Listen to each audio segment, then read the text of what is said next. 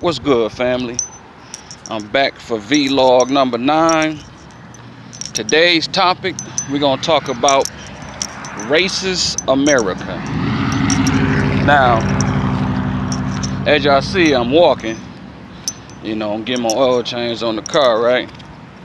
So I dropped the car off. I come back out, tell my man, you know what I'm saying, unlock the doors so basically I can grab a few things out the car. So as I'm going back to the car, some white dude come out of his truck. He said, "Hey, you hear about what's going on in Minneapolis?" I said, "Man, it's very disturbing." So I said to him, "Yeah, you know, things happen. You know what I mean? That's life." I said, "It just couldn't be me." And as he walked off, he chuckled. So he playing like he concerned or playing like he dumb, but he know what's going on. You know what I'm saying? And that's just America for you, man. You know what I'm saying? But maybe he felt some type of way because he see my gun poking out. You know what I'm saying? I got mine. I'm walking with mine. You know what I'm saying? Like, I ain't gonna be no victim. You know what I'm saying?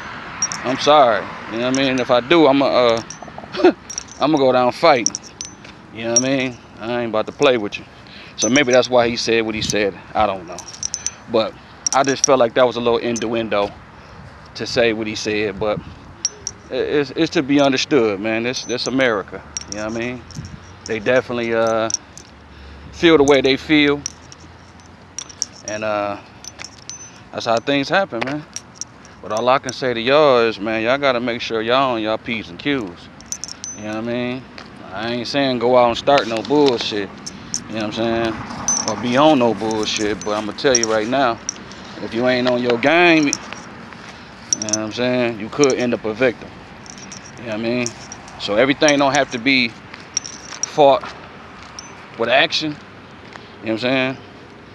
Sometimes you got to beat them with your mind. You know what I'm saying? But if you have to do action, it's called self-defense, man. Everybody entitled to that, man.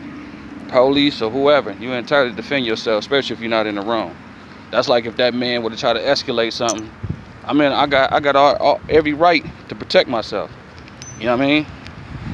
So that's all I can say, man, is y'all be careful out here. You know what I mean? And pay attention. Keep your eyes peeled, man. Just know it's an anti-black war going on. I mean, it's been going on since we came off the boat. But as you see, they done turned up the heat a little bit. You know? So don't be dumb. You know what I mean? And, you know, don't think you can sing your way out of it and protest your way out of it, or even ride out your way out of it. You know what I mean? You just gotta handle what you need to handle. Like when it comes to some street shit, you know what I'm saying? Like when I be talking to people, man, people be playing dumb, like, yo, what do we do?